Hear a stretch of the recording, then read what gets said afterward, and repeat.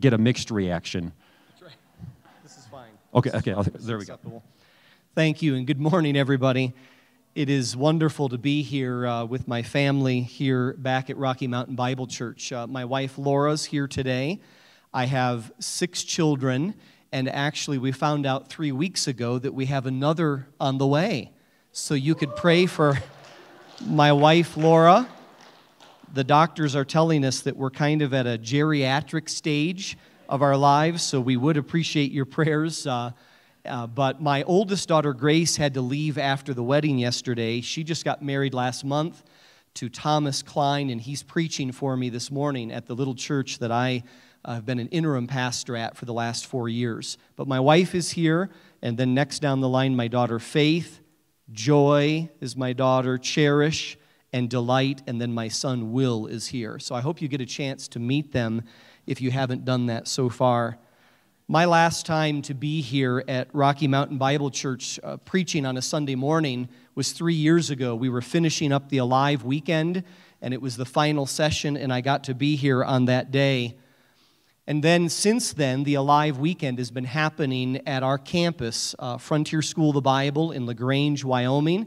We're just north and east of Cheyenne, right on the Wyoming-Nebraska border, a little town of 372 people.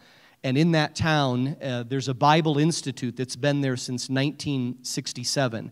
And I serve as the vice president at the school. I teach all the preaching classes for those who are going to go out as ministers. And it's a great privilege for us to be there.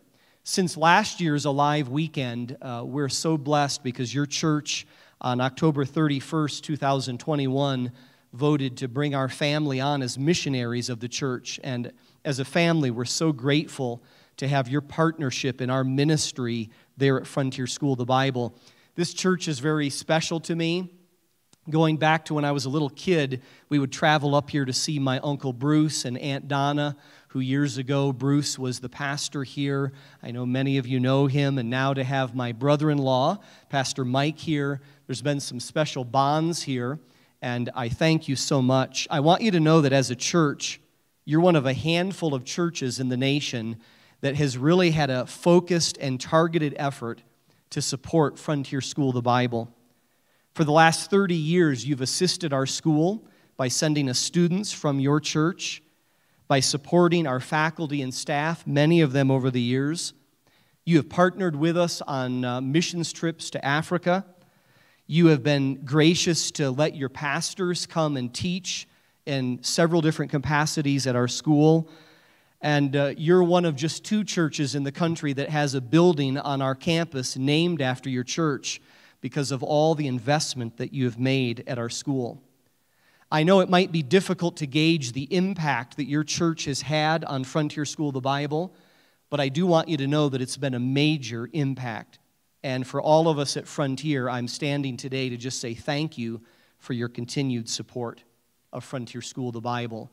If you're not familiar with the Bible Institute, we are like a tech school, a 3-year tech school where you can come and get trained for ministry here in the country and all around the world. It's a focused training, 3 years, and you can come for 1 year of Bible school, and that 1 year costs $6,000.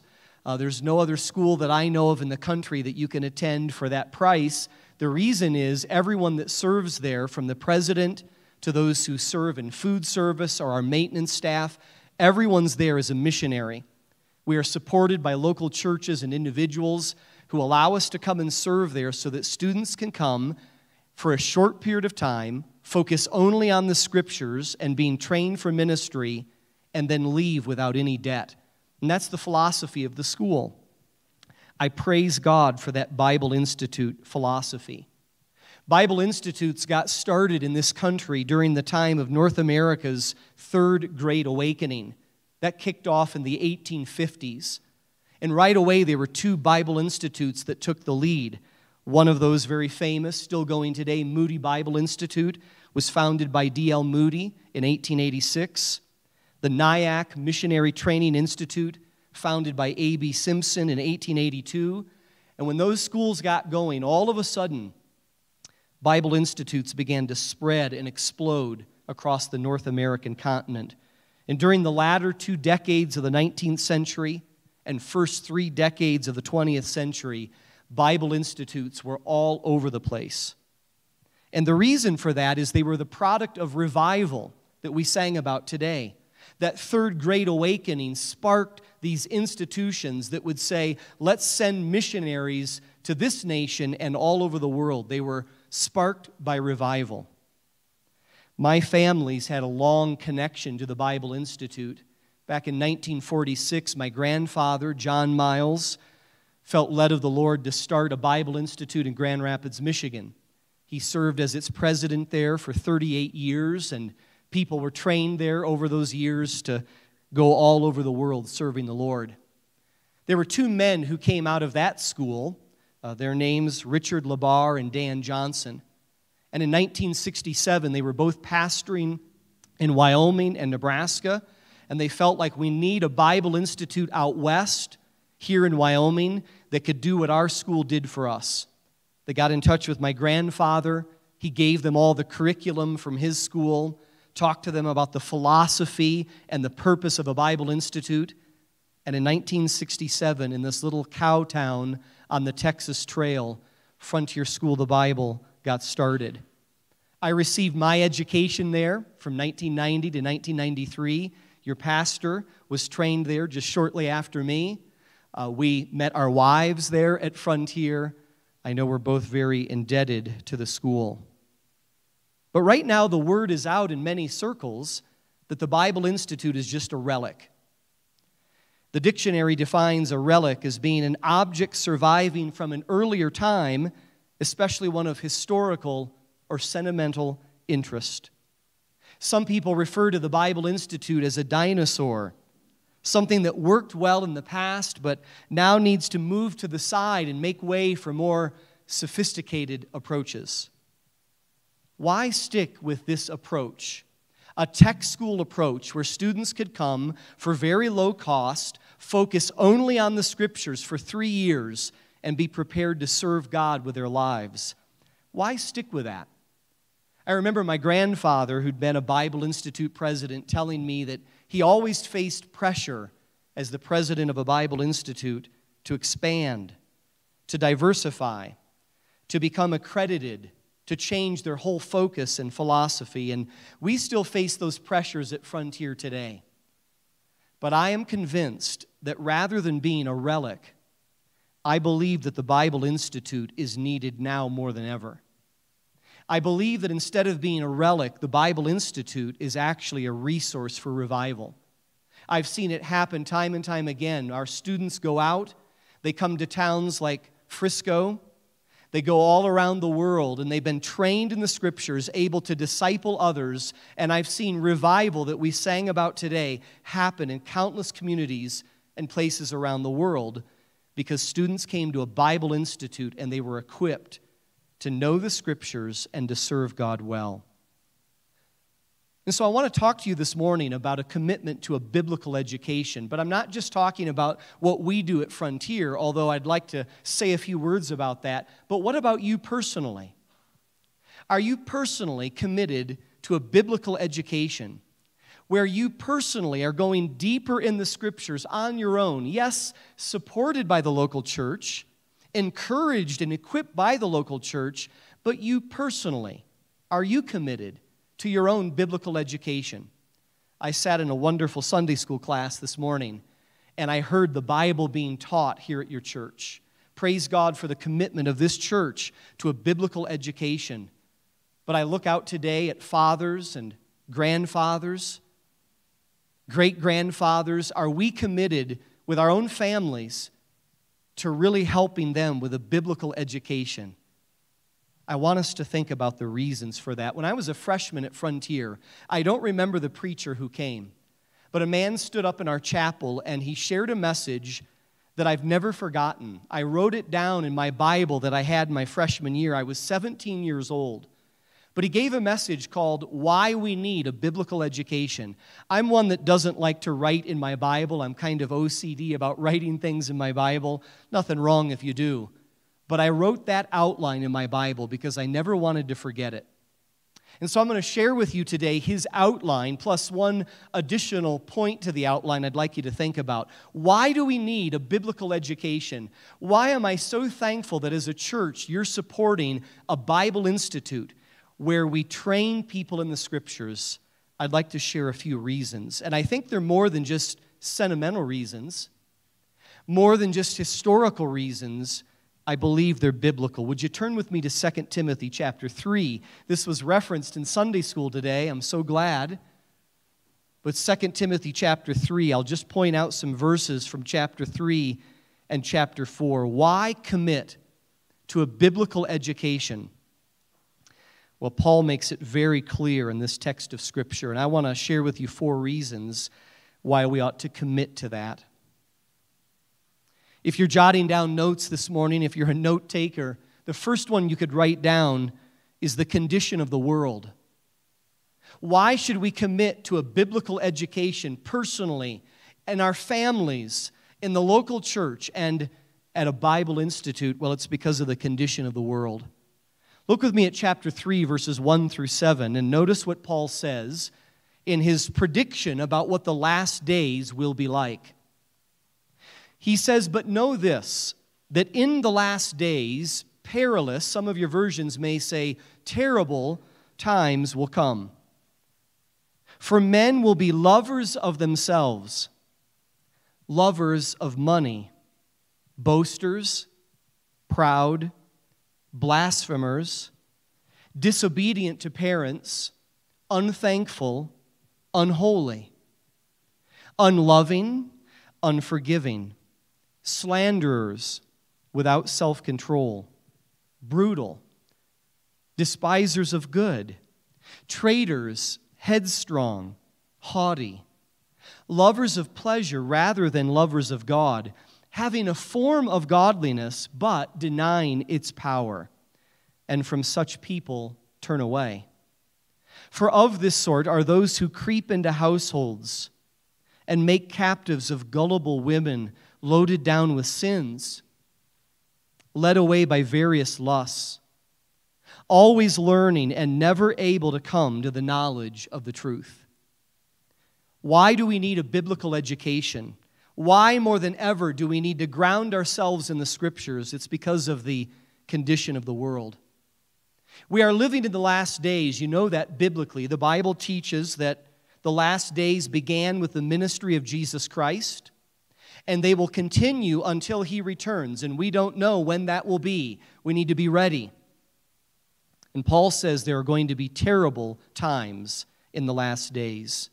When you think about the condition of the world, Paul is teaching us 2 facts about the condition of the world. First, they will be terrible times. That word that he uses for terrible means dangerous, hard to deal with, or savage. It's a word used in the Gospel of Matthew, Matthew 8:28, that describes 2 demon-possessed individuals. They were savage, and the Bible says in the last days it will be savage times. Would you agree today that the times we're living in and the culture we're living in, that they are savage times? As I talk to people a generation older than me, I've heard them say time and time again, I never could have dreamed what I'm seeing happening here over the last couple of years. I never could have imagined that evil like this would be called good, and that all that is good would be called evil like this. It's savage times, and we shouldn't be surprised. Paul said, this is the way it will be. And sweeping through universities and schools across our country, here comes all of this teaching, all of this philosophy and approach that says that whatever has been good, now it's evil. And what's evil is now being called good. And our children, our young people are being taught this. And it's sweeping across this nation and around the world. Terrible times. But Paul says, furthermore, another fact about the condition of the world, he says there are going to be these twisted teachers who will come along. That's what he's dealing with in verses 6 and 7. And they're going to gain control over people who are burdened with guilt, People burdened with guilt get pulled into these false religions. They're looking for escape from bondage and fear, and instead, they end up with more bondage and fear. And these false leaders grab people's loyalty and money and service. They take advantage of people's problems. And I think we all understand that this false teaching is spreading everywhere we look. At our school, Frontier School of the Bible, when you show up in your first year, you take a class called Bible Study Methods. How do you study the Scriptures effectively? You take a class on hermeneutics, the science of interpreting the Scriptures. The ladies take courses on women teaching women. I'm leading classes, preaching classes, homiletics 1, 2, and 3. We have classes on introduction to Christian education of children, a full year of doctrine training, 2 full years of theology training. Why? Because somehow, with all the false teaching going out in the world today, we need those who will teach the truth, just like you're seeking to do here at RMBC. The one thing that will make a difference in this world and the sad condition of it is the all-powerful gospel message. That God loved us so much, He'd send His Son to die on the cross for our sins, to take care of all of our guilt and shame. And He died on that cross. He was buried, and 3 days later, He rose from the dead. He paid the penalty for us. He conquered death. He's alive. We've been singing to Him this morning and worshiping Him today. And that's what will change, one heart at a time, the condition of the world. That's how we make a difference. It's the condition of the world that should drive us to a biblical education. But there's a second reason Paul gives, and that is the content of the Word. It is so important that we don't forget the power of this book we're holding in our hands this morning, or you're looking at on your phone. The Scriptures, the power within them, and Paul makes this clear, and I kept hearing about it in our Sunday school class today, and for good reason. Do you remember the content of the Word that you're holding? Look with me at chapter 3 of 2 Timothy, verses 15 through 17, the content of the Word. Paul writes here and says to Timothy, and that from childhood you've known the Holy Scriptures. They're sacred, they're set apart, there's nothing like them. Why? Well, notice what he says.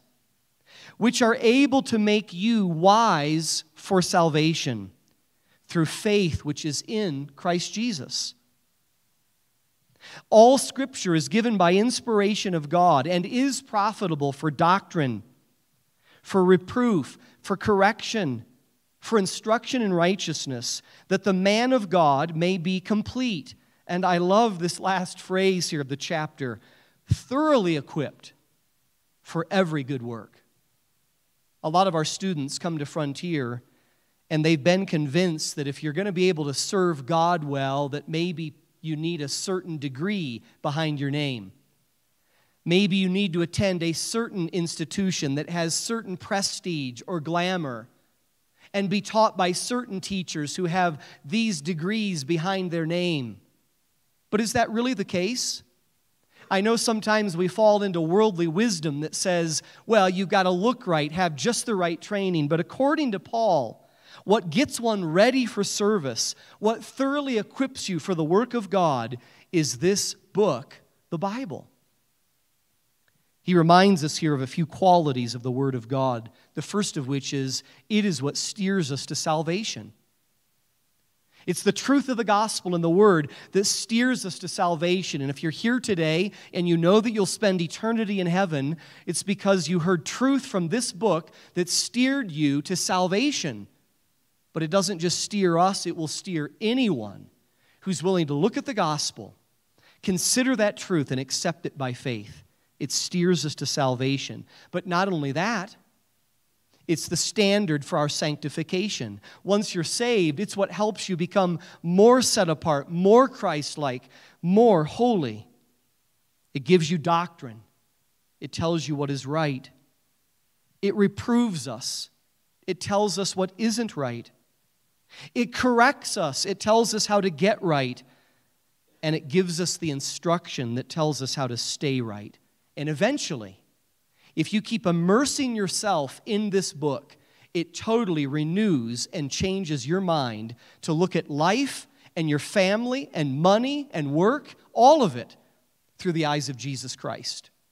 And it's the only book that could do that for you. It steers us to salvation. It's the standard for our sanctification. And a third quality, it is the supply for serving the Lord.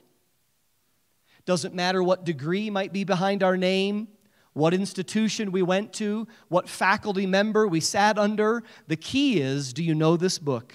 Verse 17, that the man of God may be complete, thoroughly equipped for every good work. Do you believe this morning that the Bible is sufficient for everything you need, for how to do marriage well, how to do family well, how to serve in the church well, how to be an evangelist well, that it will equip you for everything you need? Do you believe that? The Bible is the supply for service. Mahatma Gandhi, years ago, spoke forcefully to Christians when he spoke these words. You Christians have in your keeping a document with enough dynamite in it to blow the whole of civilization to bits, to turn society upside down, to bring peace to this war-torn world. But you read it as if it was just good literature and nothing else. Have we begun to treat this book as something less than what it really is? Why do we need a commitment to Bible education, biblical education? It's the condition of the world, yes, but it's also the content of the Word. I want to add a third reason. That preacher who came my freshman year didn't have this in his outline. But the older that I'm getting, the more I see how important this is, and Paul speaks of it here in the text. The third reason for a commitment to biblical education is the continuation of the work. The continuation of the work.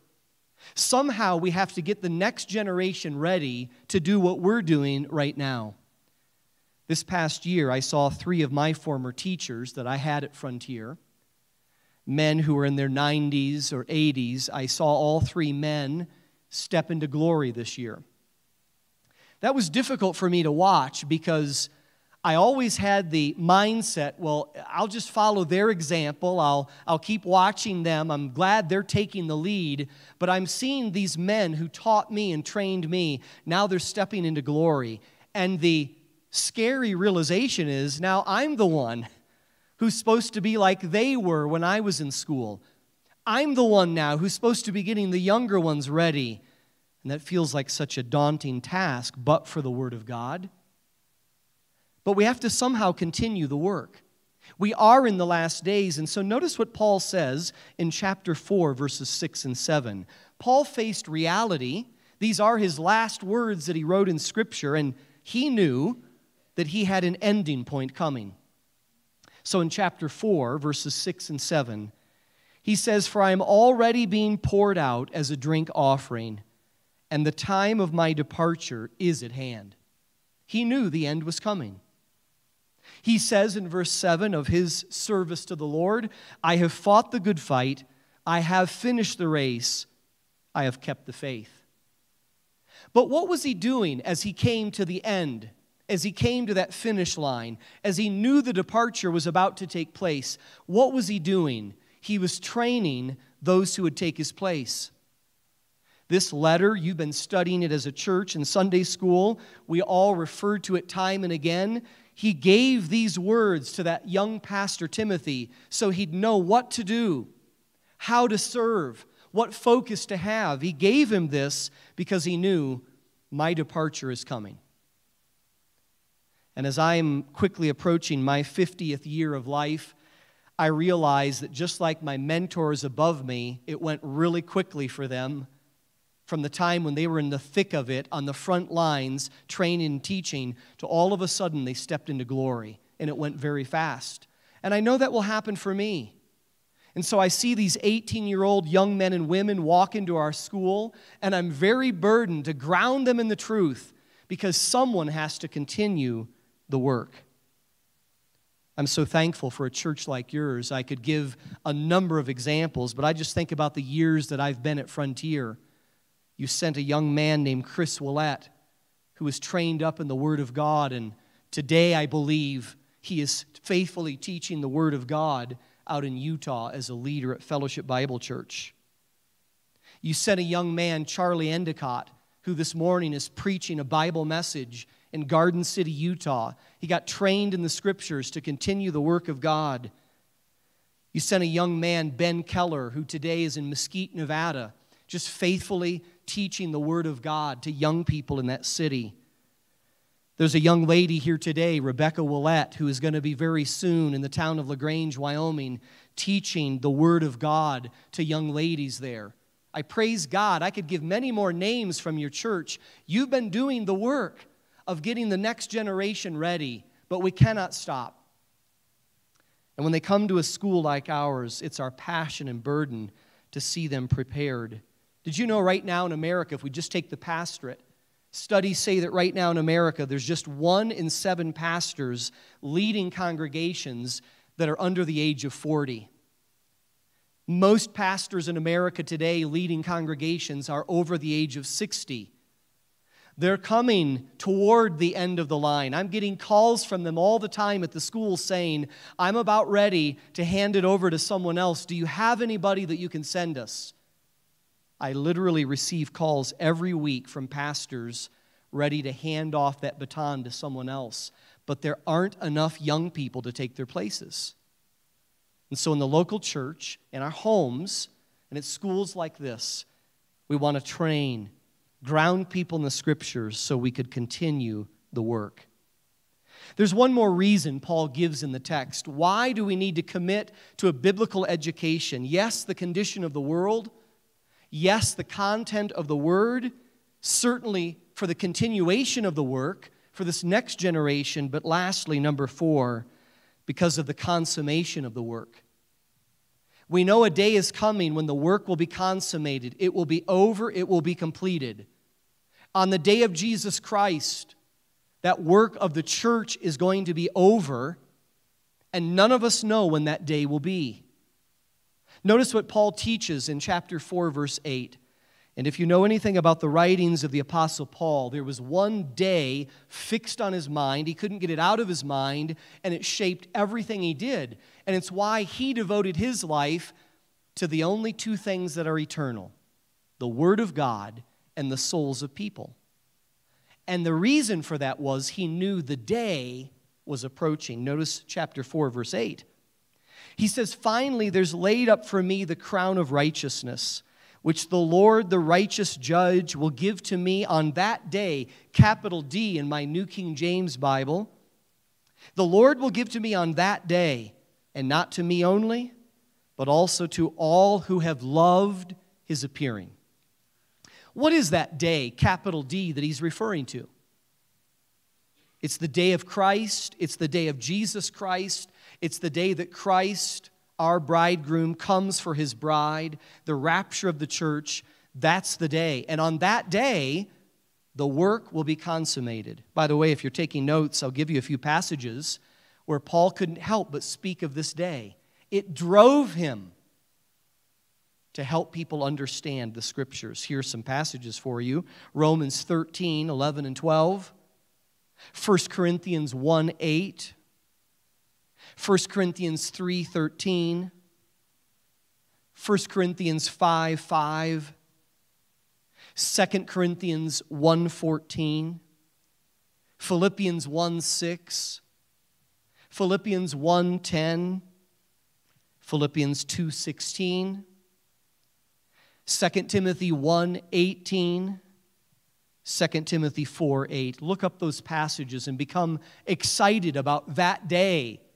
It's what motivates us now to ground ourselves in the Scriptures, make sure we're grounding others, because the consummation of the work is coming.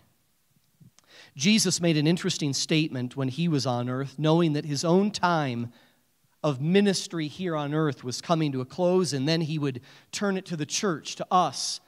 In John chapter 9 and verse 4, Jesus said these words, using that metaphor of day and night. Jesus said, I must work the works of him who sent me while it is day. The night is coming when no one can work. You know, the Bible writers often use that term, it's the last hour. It's the stroke just before midnight. The night is coming. The work is going to be consummated. Now is our time to be committed to this biblical education. Well, you are a local church that has partnered with a Bible Institute. And again, I'm so thankful for that. And you've been doing it for 30 years now. But how could you, as an individual, help the Bible Institute? We're missionaries serving there. You have other missionaries serving there. How could you help them? Let me give you a few practical challenges as we think about these reasons to commit to a Bible education. I get to travel all around the country and speak often to young people at Christian camps.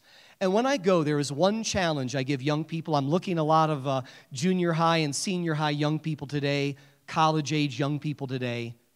I give them one challenge, and that is when you get out of high school, would you sacrifice for the Lord 1 year of your life to commit yourself to a study of the Scriptures, and only the Scriptures? Where the Bible is the only focus, would you give Him 1 year of your life? I chose to do that when I got out of high school. I thought God was leading me to be a fish and game warden, but I went to 1 year at Frontier School of the Bible.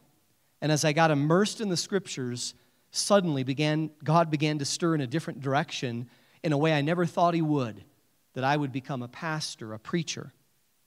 But what if you gave Him 1 year, young people, just to see what God would do with your life, and then go on to university, to college, to a tech school, to your trade, whatever it is, but what if you gave Him 1 year? And to you parents here, I know back in the 40s when my grandfather started a Bible Institute, back in those days, it was common for parents in the church to say to their children, go to 1 year of Bible school. It'll be so good for you. And then on to the rest of your life. I realize parents don't say that a lot in these days, but what if we did? What if they were strengthened before they stepped into the university where their faith will be attacked?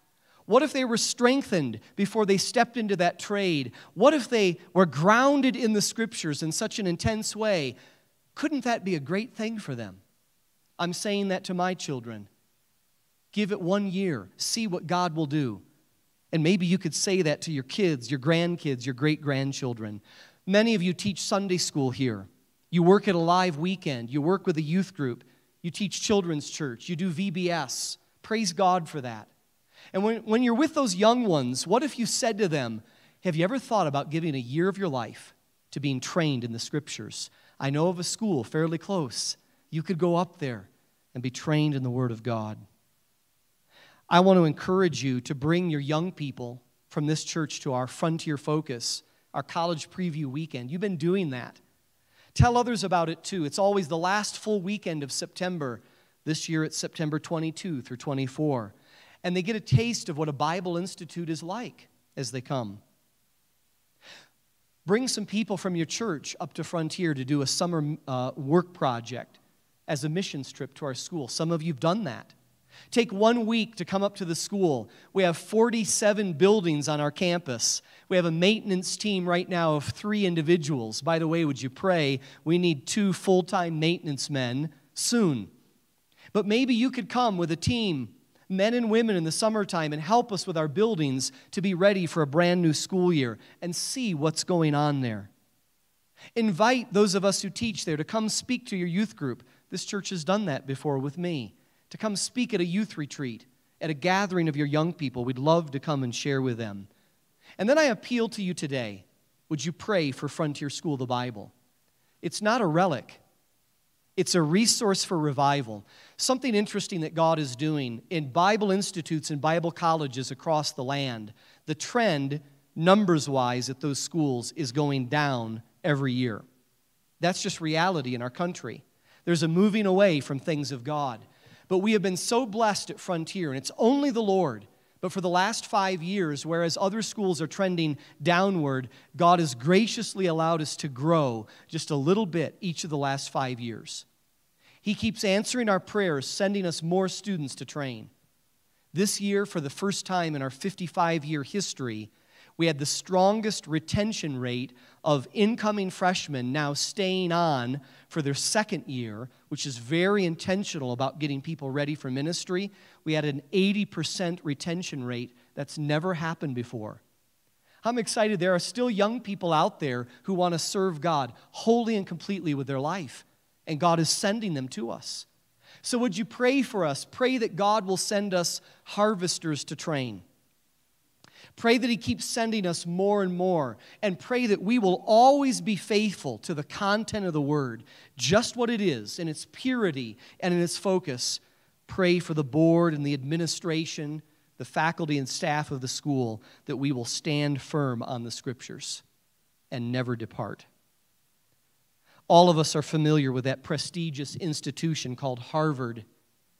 That school was founded back in 1636, and when it was founded, the original stated purpose of the college was this: let every student be plainly instructed and earnestly pressed to consider well the main end of his life and studies is to know God and Jesus Christ, which is eternal life.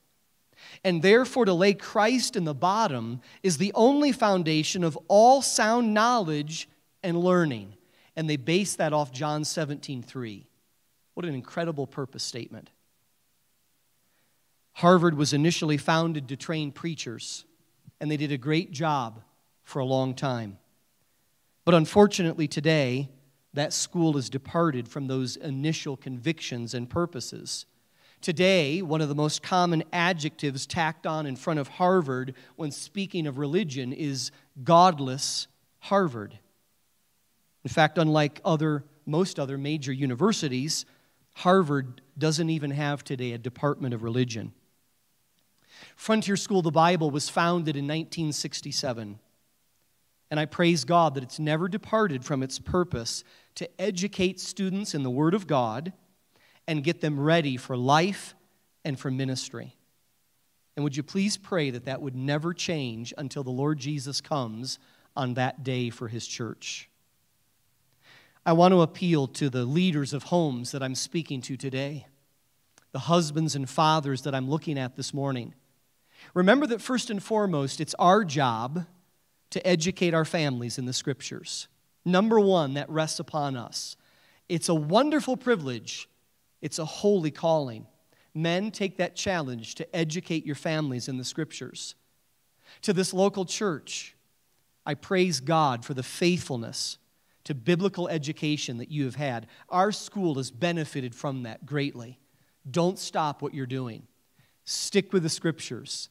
Support those who are doing it. And then I want to just say to all of us as individuals, while the local church is here to edify and to build up, and there are schools like Frontier there to assist, for all of us, most importantly, is our responsibility to pick up this wonderful book every day and learn all that we can about it for all the reasons we've seen this morning. The condition of this world, the content of the Word, the continuation of the work, and the consummation of the work. For those reasons, we personally need to commit ourselves to a biblical education.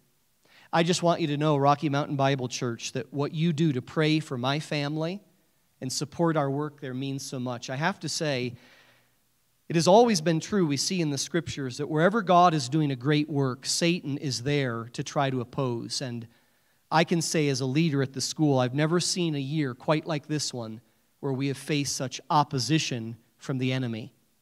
And I could tell you the stories personally, but I just want to say we need your help in prayer, because it has been an intense year where I've seen the evil one try to bring the school down with a number of tactics, and yet God is winning the battles, giving the victory, but we would ask for your prayers. And so I would like to pray right now for all of you and for that school, and I thank you so much for letting me be here today and speak to you. Let's pray.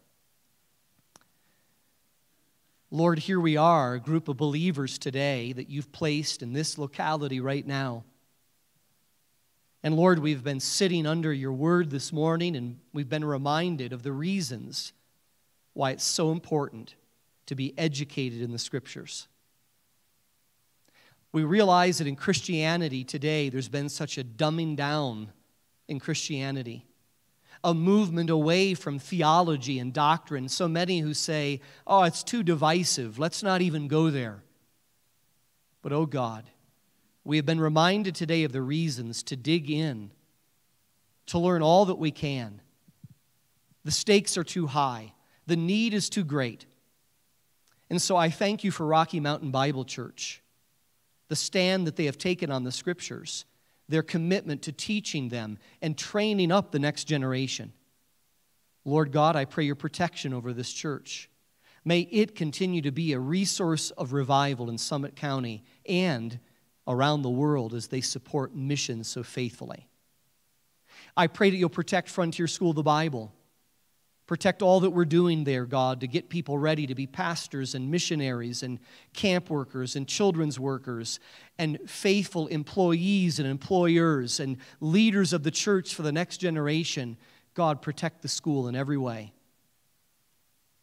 And Lord, I pray for us as individuals that we will see the Bible as the sacred book that it really is and be intentional about every day letting it renew our minds so that we approach every avenue of life, every phase of life with the eyes of Christ, see life from His perspective, and then we'll see that what really matters, and the only two things that last for eternity, are the souls of people and the Word of God.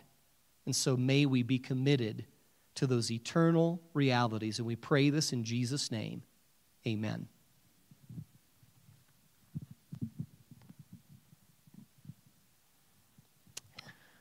Thanks so much.